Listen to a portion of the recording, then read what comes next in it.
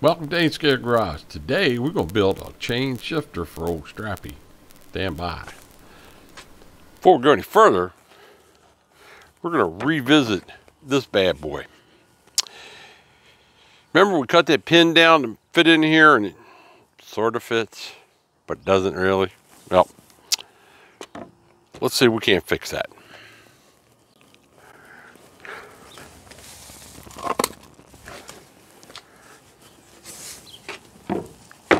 First thing I want to do is drive that pin that we put in there out. Old bent punch here. Hopefully it'll work.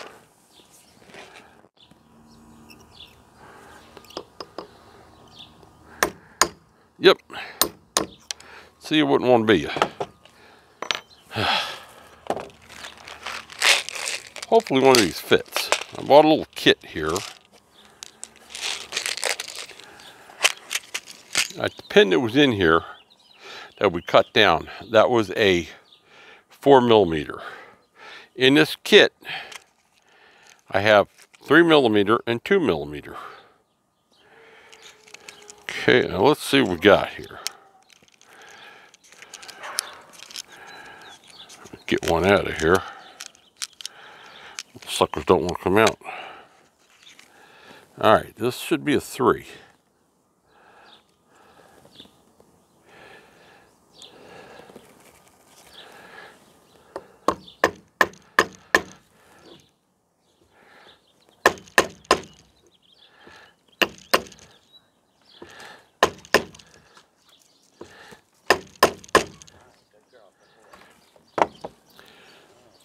$3mm stainless steel pin. I'm not sure about the exact size because, well, I'm just gonna cut it off anyway. I might put some tape on this thing because the back side of this, just look, come right off. You know, tape it down so it doesn't fall apart. Meanwhile, I'll just put it away here.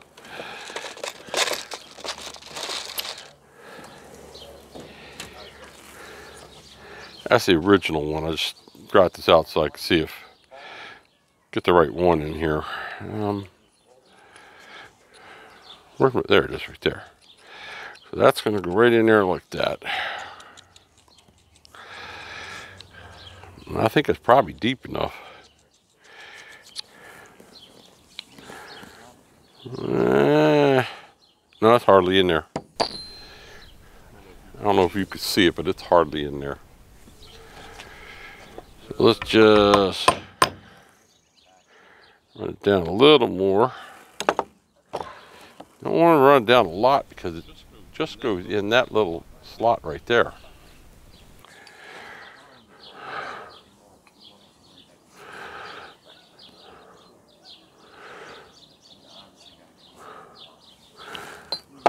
Another tap.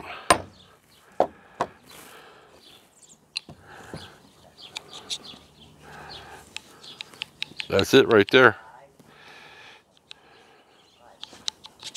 All right, so that should be perfect. So now we know, we didn't know before, now we know exactly what we need. It's a 3mm stainless steel pin. I had a couple questions. They said, wanted to know if a roll pin would work. I don't know, I couldn't tell you. It wasn't a roll pin that was in it, it was a steel pin. Was it stainless steel? I don't know, but it was a steel pin, it wasn't a roll pin. I have a funny feeling a roll pin is maybe a little weak and might bend. So this is a stainless steel pin, and it's a 3mm. There we go, brand new, sort of. But this is the spare one, and this is what I'm going to use for the new shifter. All right, put that down. Let me get rid of this. Ouch! I have to fall on my damn toe. What are we gonna make our custom shifter out of?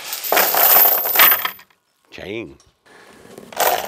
So here's what I got. Got a length of chain, plenty long enough.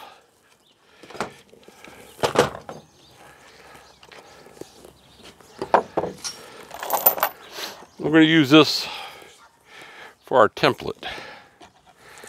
I'll lay this here, and let's see if you can see better if I use the other side of this wood that's not painted. There we go. And there's our chicken. So, I want to make this right about there. However, this is boring.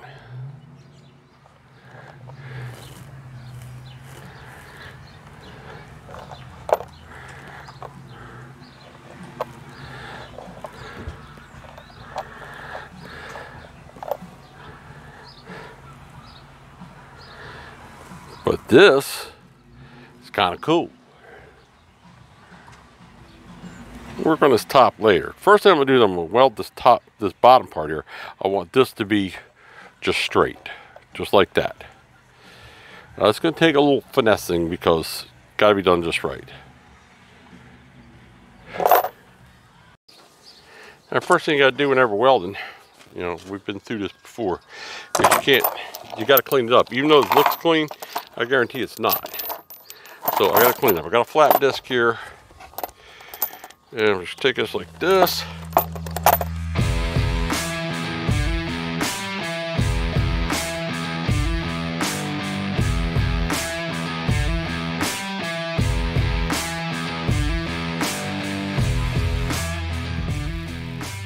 That'll be enough to get us started. So 1, 2, 3, 4, 5, 6, 7. So I got 7 links we're going to start with. Start by welding that first one just like that. I'm start off by grounding this stupid thing. That right on that link there. Let's see here. That's going to be a help. Yep.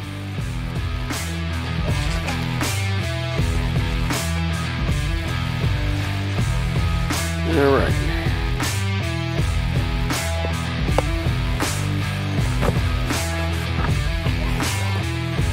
This.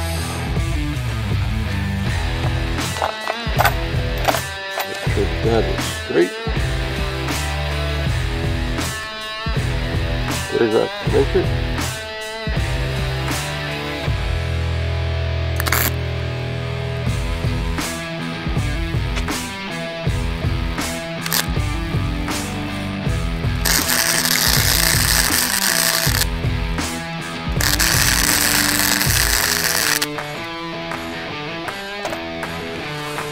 Pack it like that.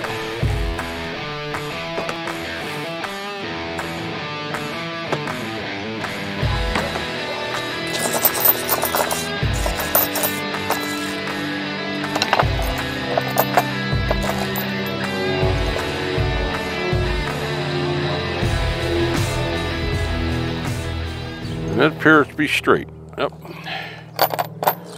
All right.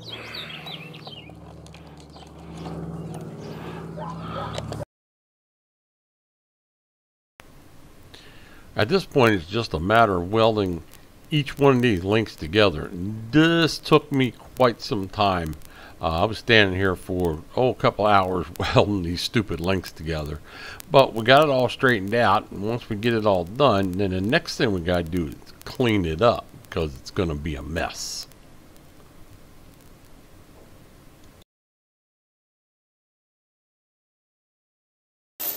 So I weld it all up. Before I do that, I want to finish it.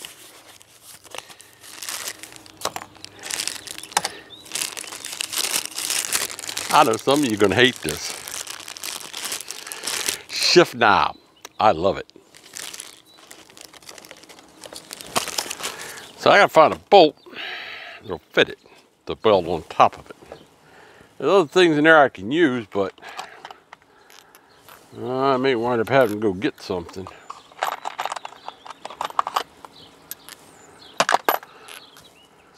I don't think I have anything this big. All right.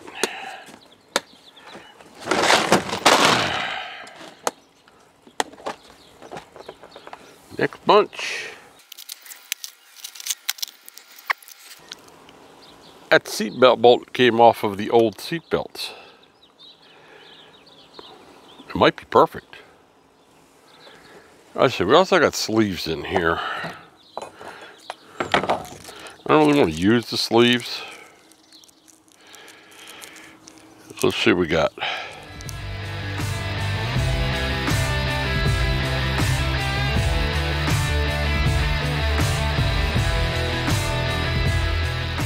That'll go up in there. Okay. I'm gonna use the top part of the sleeve. Yep. Alright. Let's see how much I need to cut off. Quite a bit, I know that. That. Well, it looks like that's just about perfect. Yep, that sucker will go right up in there. Beautiful. Then it's got 3 screws to hold it in. I'm gonna put these 2 in here and try to center this bolt a little bit. Nope, that's not where I want it. I want it to be opposite each other.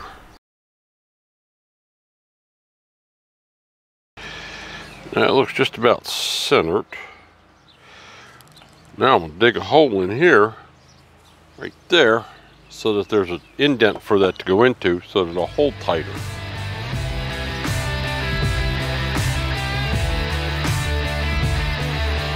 There's the start. We'll make it a little bigger.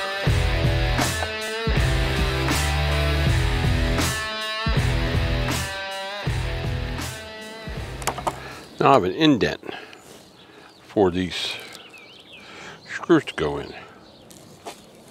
These set screws got a point on them.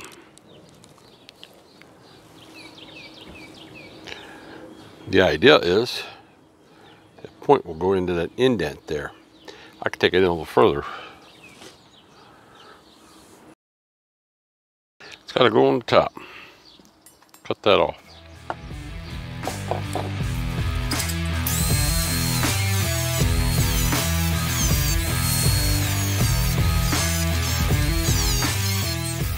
That'll go on there. I'm going to do a little bit of notch work so that this goes down in there. But that's going to work just fine. Before I do that, I got to do this.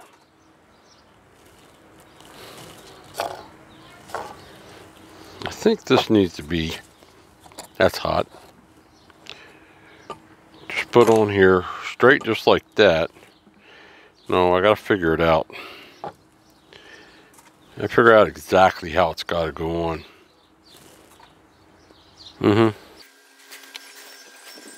See, I didn't want this to be in the same place as I want it to come back a little bit because I have plenty of room in the truck. Alright, I got the both of these here. This sets on here like this. There. So, what I want to happen, I want this to come up right here.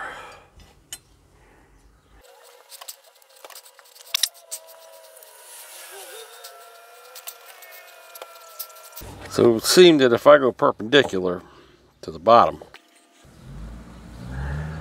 that is totally unright, not right. Nope.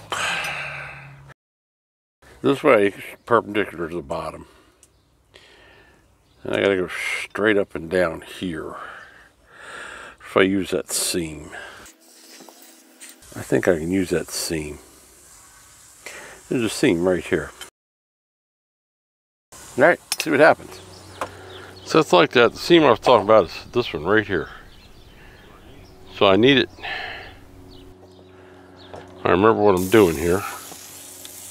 So what I actually have to do is cut across that seam. Yep. Let's start by taking this down. First thing I need to do is take this off of here. Yep.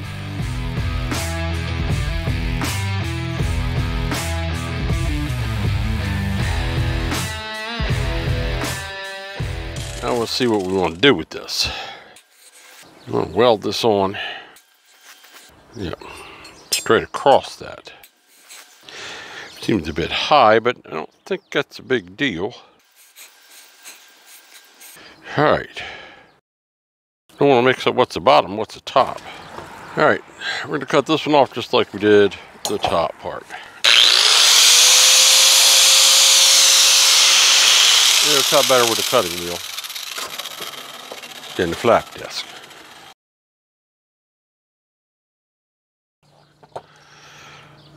We need to get that to go in there.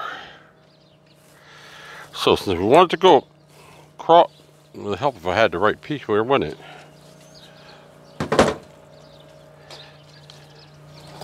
So if we want to go to cross it, cross those.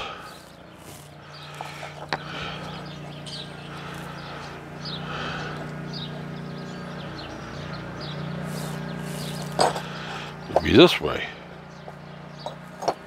Put it across there like that.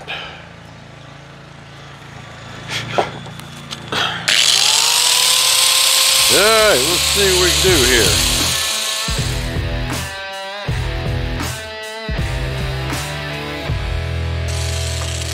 Probably put a grinding disc on that.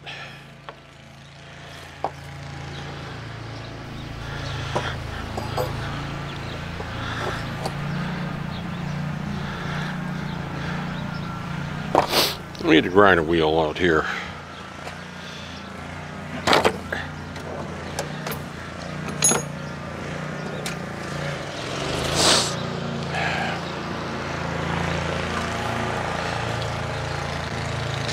Well, if we're working in the driveway, lawnmowers and you name it, is what it is. Dang it. There. Now let's try it.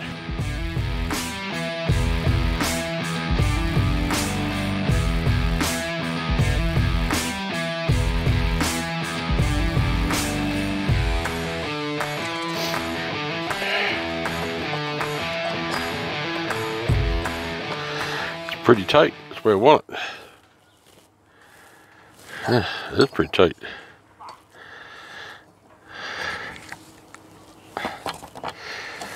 All right, let's see. So we can get it to go in there. I think that's how I want it.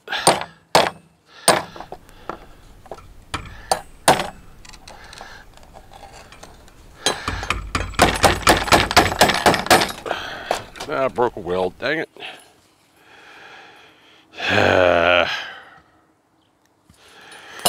Alright. Alright, let's fix that weld.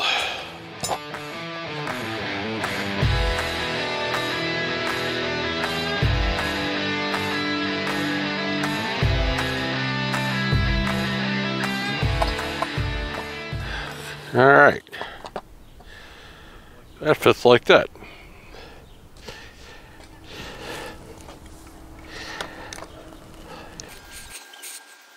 About as close to perfect as I'm gonna get. See if that held.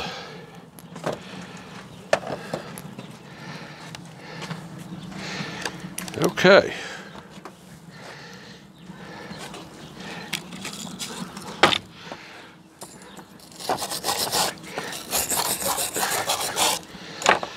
Theoretically, that's our shifter. See what it looks like in the truck. This is going to go right there. Now, I'm not going to go doing any shifting because it's not set right now. Let's see. That's 5th gear. Damn it. Yeah, let's weld this sucker up and then we'll really contest it. There was a lot of welding to weld this thing up so that it would be tight enough so that I can actually use it as a shifter. I just had it tacked up to this point, and so I went at it, and it literally took me several hours to finish welding this whole thing up so that it would be strong enough to use it as a shifter. But in the end, I think we got it taken care of pretty good. I had this pretty well welded up now. It's got to be cleaned up and painted, but still got to put this on, our shift knob. So we'll go right here. This is still hot, so I can't really touch it that much. I'll put the grinder on there and see if I can take those sides off a little bit. Be nice.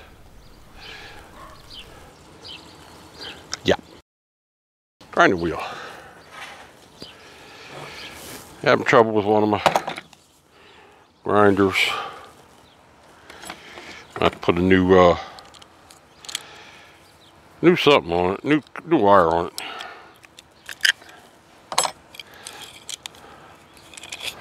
You know, they're top of the line. They're freaking horrible freight.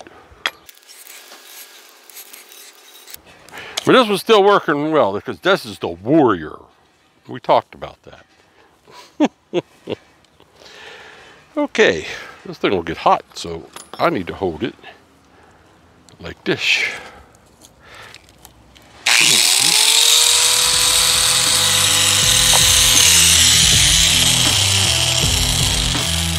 Stop. These are cheaters. These are safeties. Really? That's nice.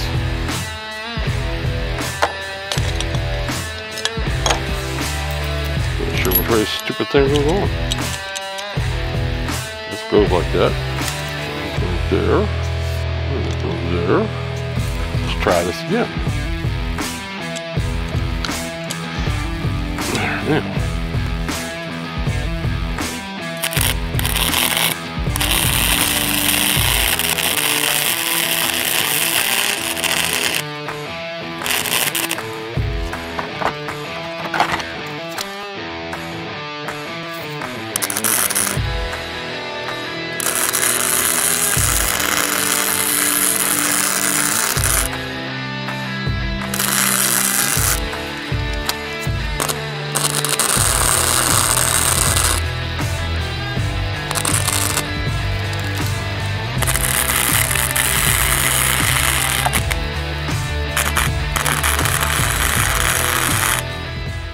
That should do it.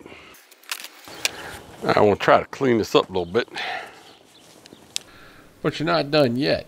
After you get it all welded up and nice and tight, then you got to get all the dingle balls off it from using the flux core welder. If you're using a MIG, you probably won't have so many dingle balls on it. But you know, with the flux core, it does throw a lot of spots all over the damn thing. And you got to grind it down and clean it up, and it took me another bunch of hours just to clean this stupid thing up. But I finally got it all cleaned up, and then it's ready for paint. All right, it's in. Doesn't have a boot yet, but I got a boot for it. All right, that's gonna go on there. Find my thingies. I may have to modify the top of this a little bit. Oh, now, may be difficult. All right. First, second, third, fourth, fifth. Reverse. I like that. It's a little further down here. The other one was way up here. Come on, you. First, second, third, fourth, fifth. I think it's cool. I don't care if anybody else likes it or not. And my guess, I'm gonna eventually take it back off, sandblast it, and repaint it. Like I say, more than likely modify this. But for now, I like it. I just need to get that in. And there we have it. There's the shifter. The shift boot I got for it didn't work out very well, so I slapped the original shifter boot on it, and the dang old thing fits perfect. That was pretty good. I like it anyway.